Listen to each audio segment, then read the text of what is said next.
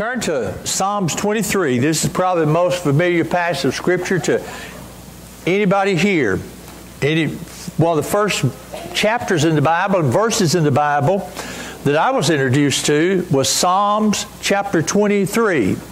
And it's probably been read by me since that time more than any other passage in the Scripture. But there's a tremendous teaching and a tremendous message to our hearts from Psalms 23. Psalms 23, beginning with verse 1. The Lord is my shepherd, I shall not want. He maketh me to lie down in green pastures. He leadeth me in the side of still waters. He restoreth my soul. He leadeth me in the paths of righteousness for His name's sake. Yea, though I walk through the valley of the shadow of death, I will fear no evil, for Thou art with me. Thy rod and Thy staff, they comfort me. Thou preparest a table before me in Thy presence, or in the presence of mine enemies. Thou anointest my head with oil, my cup runneth over. Surely goodness and mercy shall follow me all the days of my life, and I will dwell in the house of the Lord forever. Psalms 23 is one of the most beloved passages that we have in the Bible. And we would probably all agree with that this morning if we've read that chapter very often. It's one of the crown jewels of Scripture. Children memorize it. Young and old die with it on their lips. And it brings comfort and peace to those who are brokenhearted. Psalms 23 tells us more about God, more about ourselves, more about life, and more about death, and more about time and eternity than any other passage that we have in the Scripture. This is a great psalm of affirmation of God. It confirms His sufficiency, His strength, and His salvation. It speaks of His peace, His presence, and His provision. Now keep in mind that David is an older man. He's getting ready to go to heaven. He's experienced a lot of various and difficult valleys in his life and mountaintop experiences as well. But he's coming now to look to the chief shepherd. As you know, he was a shepherd himself. David was a shepherd before he was anointed to be king of Israel. But now the role is reversed. He's taking on the role of the sheep, and he's talking to the chief shepherd. It is a great chapter. And the first thing that we see from this passage of Scripture as we read it is that the Good Shepherd provides all of our needs. David said, "The Lord is my shepherd, I shall not want."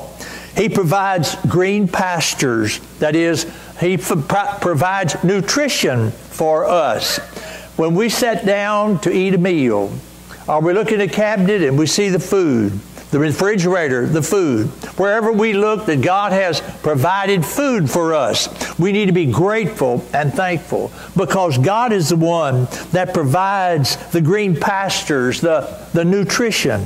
And He also provides the still water, hydration. We have water because of the graciousness of our God who is sovereign over this universe. And then He restoreth my soul. Spiritual needs. Now David, in writing this, he'd experienced that. He'd experienced the restoration of his soul after his great sin that brought him so much sorrow and so much heartache and so much pain and so long in the valleys after that experience. God had restored him and made him useful. So David knew about restoration. And I think many of us know also about restoration, how God has restored us when we have failed Him and fallen into sin. He restores us. And then He leadeth me in the paths of righteousness. David speaks of positional righteousness. Positional righteousness comes when we accept Christ as our Savior. Savior. We're clothed in the righteousness of Jesus. Someone said that you can drive down the streets and walk down the sidewalks of this world in the best clothes that man can buy, but you'll never walk down the streets of God's glory world unless you're robed in the righteousness of the Lord Jesus Christ. You see, you can't go to heaven without being robed in the righteousness of the Savior, that positional righteousness. So that's what David is talking about. He's talking about positional righteousness, and he's also talking about practical righteousness. You see, left alone, we go astray, but the Good Shepherd leads us. When we have the positional righteousness, then that equips us to have practical righteousness. That is, we live and walk and serve in this world as godly people and godly women, and people see Jesus in us because we have practical righteousness. It means to do right, it means to act right and be right. And God never leaves us, and He leads us and equips us on that journey. Now, David tells us why the Good Shepherd does all of these things for us. And you look at the passage there, look what he says. For His name's sake. For His name's sake. He's doing all of this for the namesake of the Lord Jesus Christ, that Christ would be lifted up. Now, as you go through the Scripture and think about and study about and do reference on the name of Jesus, everything that we do, we're to do in the name of the Lord Jesus. The Bible says that we are saved in the name of Jesus. In Acts 4:12, what does it say? It says that neither is there salvation in any other, for there's none other name under heaven given among men whereby we must be saved. His name is a saving name, and His name has several different significations. Number one, His name signifies suffering. He suffered for us. He suffered 3 ways for us. Actually, His suffering began before He left heaven's glory, because when He left heaven, He came down to this earth and He took on the form of man, and He divested Himself of His deity. He was always God, but He did not always exercise the powers of God when He was here. So He came to this earth and He suffered. He suffered physically. The Bible tells us that in His lifetime, that He said that the birds have nests, but the Son of Man doth not have a place to lay His head. So a place that He could call home, a place that He could call, this is my house. He did not have it while He was here. And He was ridiculed and rejected by His own people. And then He was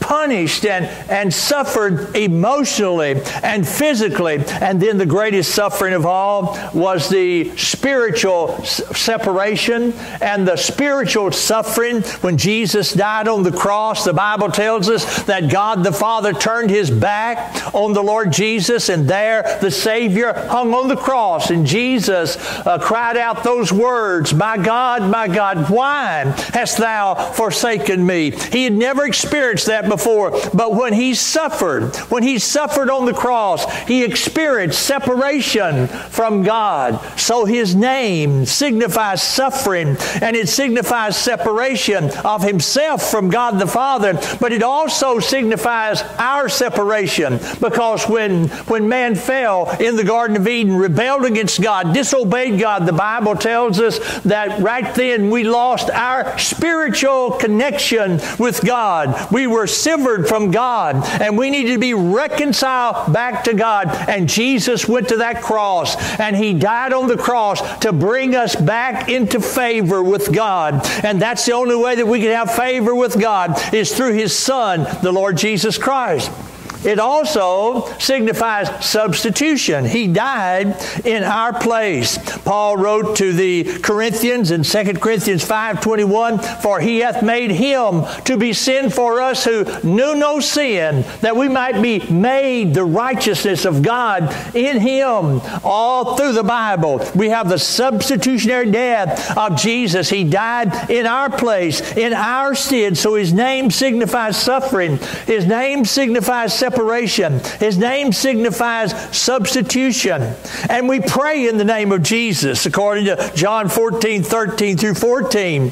And when we ask in the name of Jesus, we are asking on the basis of His credibility. Not on our credibility, but on the basis of His credibility. We serve in the name of Jesus. Colossians 3:17 says, all that we do to the glory of the Lord Jesus Christ. We worship in the name of Jesus. When two or three are gathered together in my name, we worship Him, and we suffer in the name of Jesus. And many Christians are suffering today across our world, and they suffer in the name of Jesus. I want you to turn to Acts chapter 5 in your Bibles, and these verses are very touching. The whole chapter is a very touching passage of Scripture as you look at these apostles as they suffer for the cause of Christ. Acts chapter 5 begins with the account of Ananias and Sapphira. They lied to God, and they lied to the church, and God struck them to death right there on the scene. And then the apostles perform these mighty miracles. God uses them to perform unheard of miracles. And the believers were more added to the Lord. Multitudes, both men and women, were added to the Lord. And then the Sadducees, the council, the rulers of the city, they didn't like that because he was drawing attention to himself. So they arrested them. They put them in prison. And an angel came and released them, and they were back there in the temple and back there on the streets preaching the gospel of the Lord Jesus Christ. And the council got word of that, so they came back and they arrested them again. And they were going to put them to death, but there was a man by the name of Gamaliel. Gamaliel was a scholar. He was a respected man. He was one that was well-trained, well-educated, and the Sanhedrin, the Pharisees, all the religious groups, they respected him, so they went to him, and he told them, says, listen, you shouldn't do that. If this ministry, if what he's doing is of God, it will advance, but if it's not, it'll just fade away. So he persuaded them not to kill the Apostle Paul. The apostles.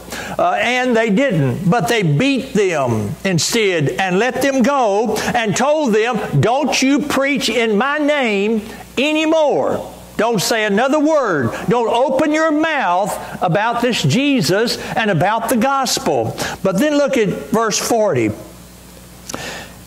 After they've been beaten here, and to him they agreed, and when they had called the apostles and beaten them, they commanded that they should not speak in the name of Jesus, and let them go.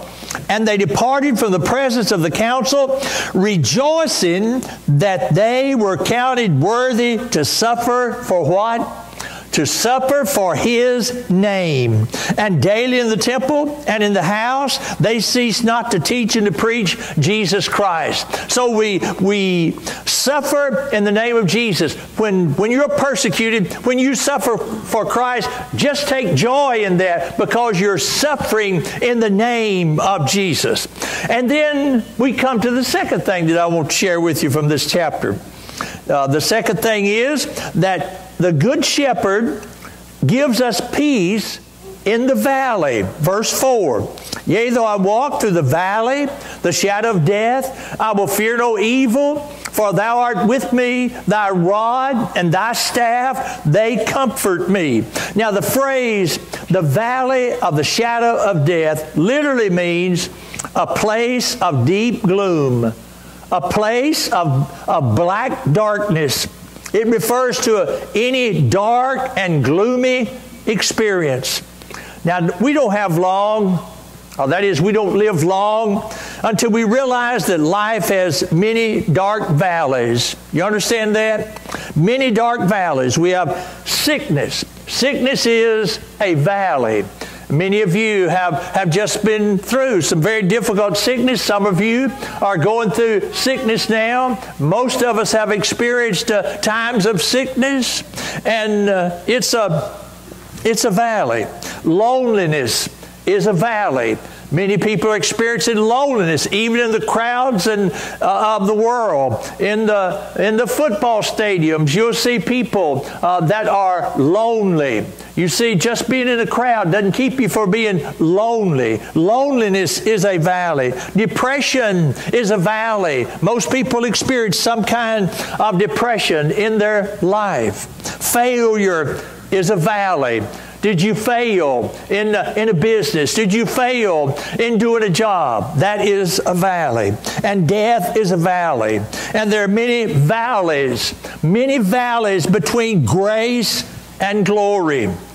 In the valley, the Lord is with us. Now, isn't that a blessing to know that in the valley, the Lord is with us? Are you listening now? Listen to me. In the valley, the Lord is with us. He said, I will fear no evil, for thou art with me. Thy rod and thy staff, they comfort me. Now, the shepherd had a rod to protect the sheep. And the rod was made from a sapling. Do y'all know what a sapling is? Everybody in my generation, I know, knows what a sapling is. Because a sapling was where they got the limbs, right? They got the limbs to apply the loving chastisement to us. And a sapling. That's what the shepherd got. The rod was made from a sapling, and the shepherd would dig the sapling out of the ground, and he would take the root and he would round it off, and it would be smooth. And he would get it just the way he wanted it, just the right size. Then he would put pieces of metal in the end of it, and the rod became a weapon in the hand of the shepherd. And they were able to become very accurate in their throwing that rod. And when the lions came, the bears came, and various animals that were coming to try to do something with the sheep or hinder the sheep, the shepherd, in his accuracy with that rod, would throw it, and he would run those animals away.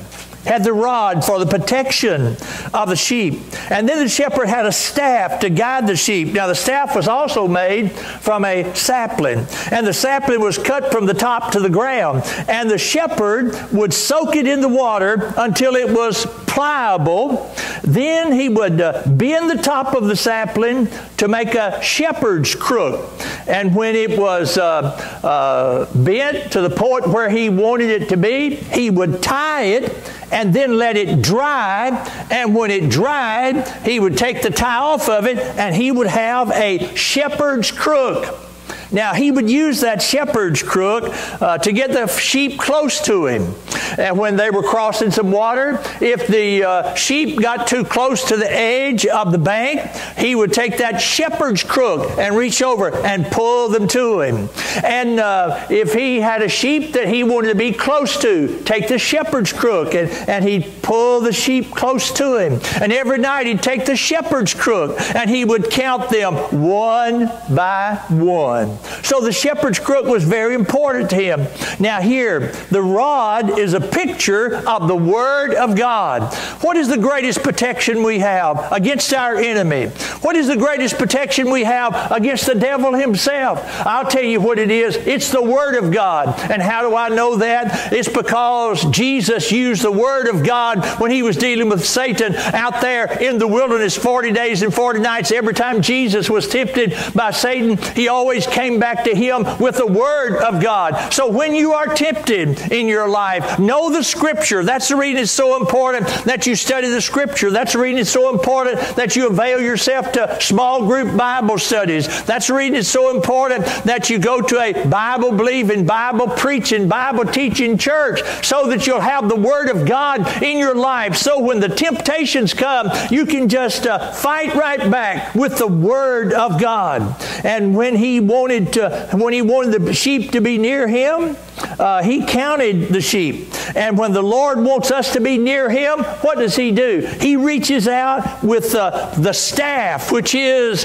a symbol of the Holy Spirit, represents the Holy Spirit. And when he wants to be close to us, he reaches out with the Holy Spirit and he draws us to himself. I remember one of my pastors used to say, I'd hear him say it many times, he said, sometimes the Holy Spirit just pricks my heart and I get my Bible and I walk off down in the field because I know God is wanting to spend some time with me. So the rod is the Word of God, and we use that against the enemy. The staff is a picture of the Holy Spirit. And listen, the staff being the picture of the Holy Spirit, what does he do when we stray? When we stray, like the sheep goes astray, the shepherd used the shepherd's crook to pull him back. When we go astray, when we step out of line, quickly the Holy Spirit touches us. Quickly the Holy Spirit brings conviction to us. Quickly he draws our attention to what we're doing and brings us from that wayward path. And they comfort us. The rod and the staff, they comfort us. Comfort literally means to strengthen with. The Lord never promised us that we wouldn't have valleys. Nowhere in the Bible does he promise us that we won't have valleys. But he does promise us the presence of the shepherd. And the word comfort here in this passage literally means to strengthen with. We're going to have valleys, and we're going to experience very difficult times, but the Holy Spirit is the one that strengthens us. And one of the deepest valleys that we experience on this earth is the death of a loved one. It's a long valley. And all of us have gone through death in our families. And we know that it is a long valley sometimes. But we must keep walking. Notice David said, I walk through. David didn't say, I walk in the valley. But he said, I walk through the valley. Now, valley means that there's an entrance and there's an exit. So God is with us in the valleys, and he walks with us through the valley. The indication is that one day we'll walk out of that valley and the Lord Jesus Christ will still be with us. Don't get stuck in the valley. You don't want to stay in the valley. When I pastored at Martin, Tennessee, there was a man and his wife there, and they would come to me and talk to me about their son that had been killed in an automobile accident when he was about 19 to 20 years old. And as they talked to me about that, I thought it had just happened. But it hadn't just happened. When I went to visit with them, they said, here's a picture of our son. And he was in the Navy at the time. Here's a picture of him, they said. And then they took me to his room and said, here's his room. It's just like it was when he left us. And I saw the pictures. I saw the furnishings. I saw things in that room that I knew that it had been a long time. And you know how long it had been? Been 20 years. 20 years. They had walked in the valley. They stopped walking. You see, the Lord wants us to continue to walk out of the valley with him. Go on. Keep walking. We can't stop walking. Well, the Bible tells us clearly that when we have difficult times, we have the rod, the Word of God. We have the staff, the Holy Spirit. He's there. The Word is there. The Holy Spirit is there to bring the peace that we need. And then there's another thing. The Good Shepherd prepares a table for us. Thou preparest a table before us in the presence of mine enemies. Well, in the springtime, here's what the shepherd would do. The shepherd would go up into the high mountain area, out of the way places, and he would search for an ideal feeding ground. It's called a tableland. And he would begin to prepare a tableland for the sheep to graze and to rest. He would remove physical hindrances that were there. And He would pull out the poisonous weeds. And He would look for signs of enemies of the sheep, like wolves and bears and coyotes. And He would remove any enemies of the sheep. And He would look for good bedding for the sheep so that they'd have a nice place to lay down. And He would prepare the soil, and He would put salt and other minerals on the soil and cultivate the land. So the sheep in the summer would have a place to have a lush tableland to feed upon. The tableland. Now let's look at the practical standpoint from this. First of all, the Lord prepares a table for us. Everything we have in the spiritual realm has been prepared for us on the cross of Calvary. The death of Jesus on the cross. That's God's tableland for us. His shed blood in our place. His crucifixion in our place. His taking our sins upon Himself. Himself taking the sacrifice and the judgment of God upon Him for us, to give us eternal life, to give us peace, and to give us joy in our Christian walk. Do you know what's on that table? Have you ever thought about that? Do you know what's on that table? First of all, there is forgiveness of all of our sins on that table. Now, isn't that something to joy about? To know that all of our sins are forgiven. The Bible says when Jesus died on that cross, that He paid for our past sins, our present sins, our future sins. All of our sins are under the blood of the Lord Jesus Christ. And you may think you have a lot of needs in your life, but the greatest need that you have in your life is to know that your sins are forgiven, and you can drive out there in your car, or you can go to your house tonight and put your head down on your pillow, and if you know that your sins are forgiven, that brings you peace and joy unspeakable and full of glory. That's on the table. All of our sins are forgiven. The indwelling of the Holy Spirit is on the table. The anointing of the oil of the Holy Spirit is on the table. Eternal life is on the table. Joy and peace is on the table. That's what's there. Table of all tables prepared for us at the cross. We know that David is talking about our lives today here on this earth, because he said, in the presence of mine enemies, there's no enemies in heaven, but the enemies are here. So he's talking about the joy that we experience right here on this earth, where God has prepared that table through His Son and the shed blood of the Savior for us to receive all the benefits of the blood of Christ. The anointing oil is a picture of the life God gives to the believer. He said in verse 5, Thou anointest my head with oil, my cup runneth over. The oil is the emblem of the Holy Spirit, and my cup runneth over. This is an emblem or an expression that refers to the Spirit-controlled life, the abundant life, the life beyond measure, the higher ground type life that we have in Christ when we're filled and controlled by His Spirit. You see, the Lord did not come to give us a meager existence. The Lord came to give us the abundant life. That doesn't mean material witnesses or material possessions, that is. It means that we will have a life that is meaningful and purposeful. The abundant life. And then there's one other thing He says, the good shepherd will take us home. Surely goodness and mercy will follow me all the days of my life, and I will dwell in the house of the Lord forever. David turns his eyes toward home. David's come to the end of his life. He's an old man. He stopped thinking about this world so much, and his family even, and the material things that he has attained, and his great history of being the king of Israel. That's not on his mind so much. Heaven is on his mind. Home is on his mind. He said, I'm going home. David spoke with assurance of heaven. The word surely is a word of certainty. The word dwell means to settle down and be at home with. David said, I'm ready to go to heaven. I'm ready to settle down with God. I'm ready to settle down in my permanent place of dwelling.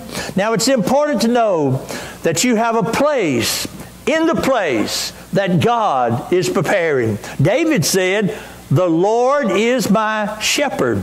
the Lord. Not just any God. We have people in this postmodern world we live in, the world of pluralism.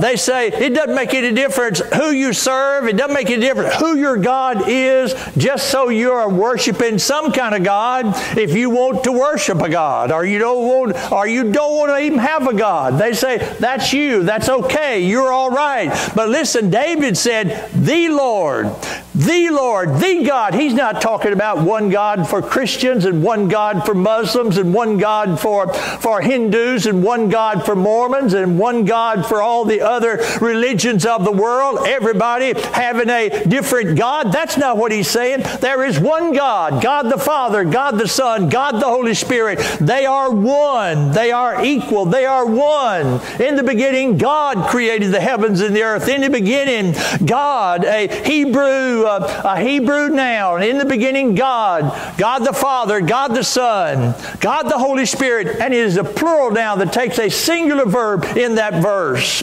Now that's unusual, isn't it? Well, it's really not unusual when you think about how that God is one. God the Father, God the Son, God the Holy Spirit. There is one God, and don't let anybody tell you that it doesn't make any difference which God you serve. It does make a difference which God you serve, and it makes a difference what you believe about the Lord Jesus Christ, because if you reject Him as being the Son of God, as being the Savior, of being God incarnate, you cannot be saved, because Jesus said, if you don't believe who I am and accept who I am, you cannot be saved and you cannot go to heaven. He is God, the only God. David said, I believe in the God. The God. And notice what else he said. The Lord is right now, is present tense. He didn't say that maybe I'll be saved out there somewhere. Maybe someday there will come a day that God will say to me, you're okay. You're going to go to heaven. You've done all these good works and they outweigh your bad works, so I'm going to let you in. He didn't say maybe so, hope so. He said God is right now, is. He said, my God is my personal, my shepherd, my shepherd. You see, our relationship to the Lord is a personal relationship. Our parents can't be saved for us. Our brothers, our sisters, our neighbors cannot be saved for us, regardless of how good they are and how godly they are and how saintly they are. The Bible says that we have a personal relationship with the Lord Jesus Christ. David said, the Lord is my shepherd. Amen. Can you say that today? Can you say that He is your shepherd? Praise God. You can if you put your faith and trust in the Lord Jesus Christ. Nobody can take that away from you. The Lord has a table prepared. A tableland, a higher ground, a tableland above meager existence, a life that is full and meaningful. What is a full and meaningful life? It's a life serving Jesus. What is our purpose in this world? Do you understand what your purpose is? Are you searching for a purpose?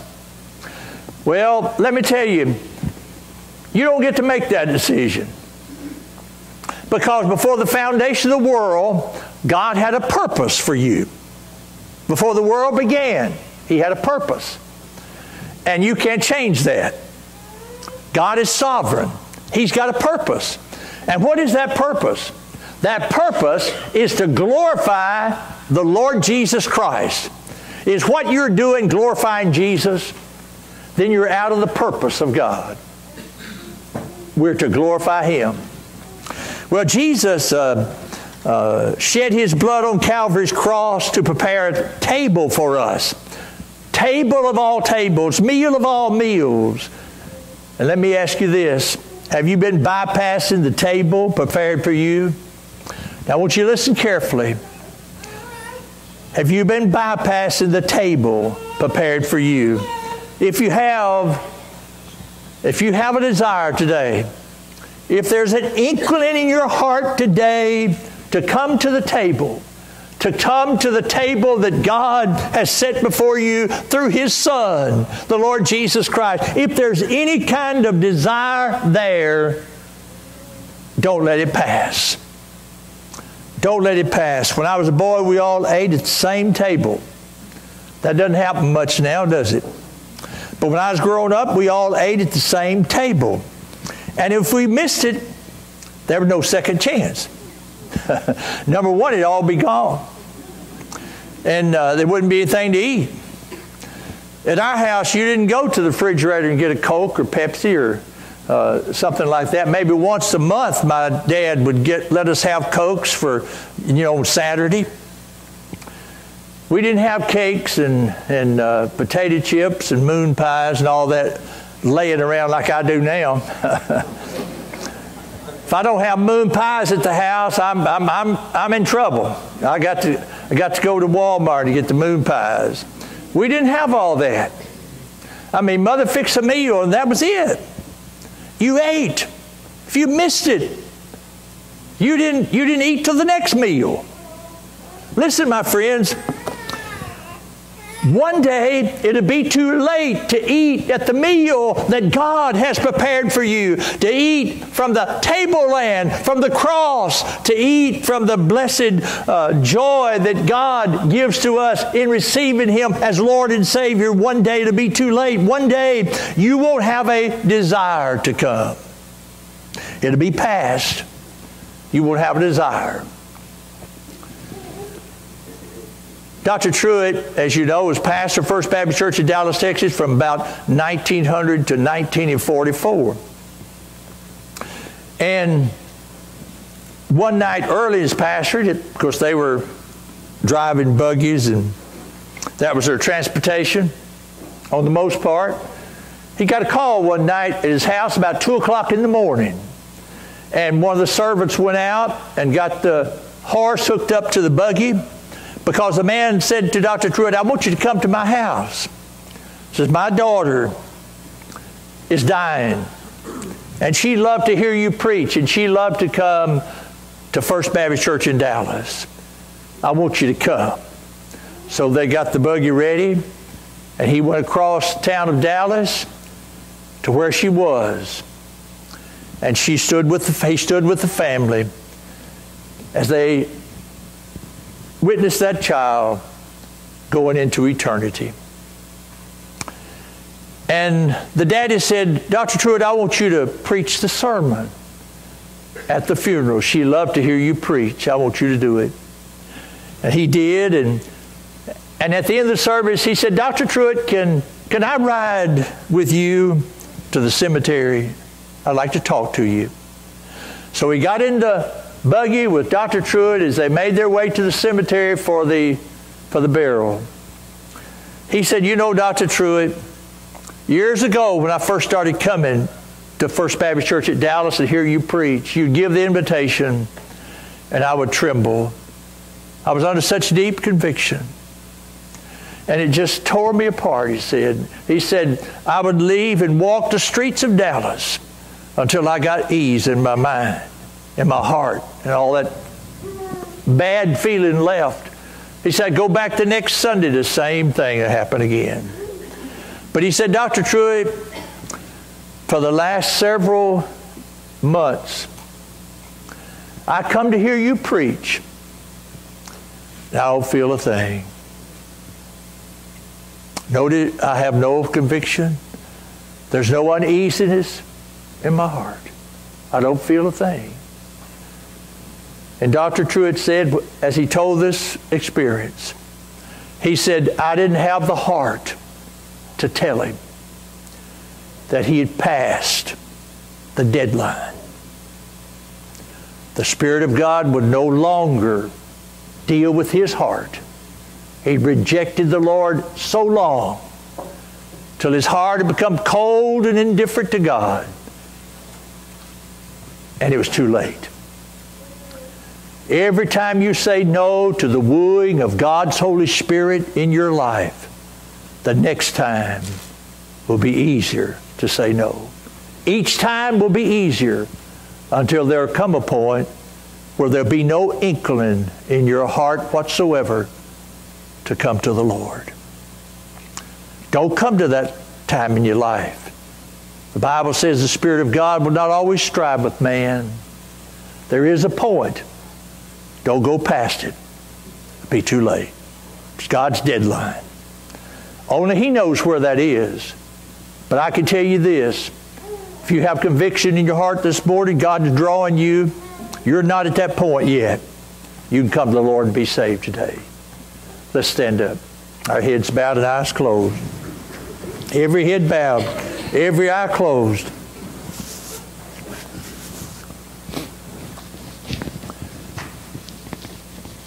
I don't know what God is asking you to do this morning. I don't know what He's saying to you. But there's one thing for sure. Whatever He is saying to you that He wants you to do publicly, you need to do that today, because the Bible teaches us that we're to be public in our profession. The Bible doesn't teach secret discipleship. Nicodemus, for a while, was a secret disciple. And then the other guy that helped him take the body of Jesus to burial was also a secret disciple for a while. But when it came down to it, they had to openly say, I'm a Christian. I'm saved. I accept Christ.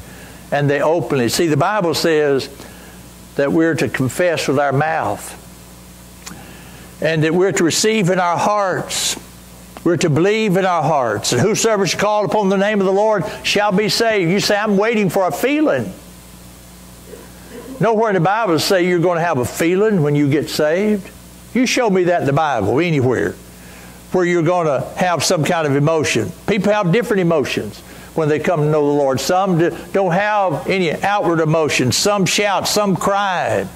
Some do various things, but the Bible doesn't tell us that we're going to have a certain experience, or we're going to see some kind of sign, or we're going to feel something.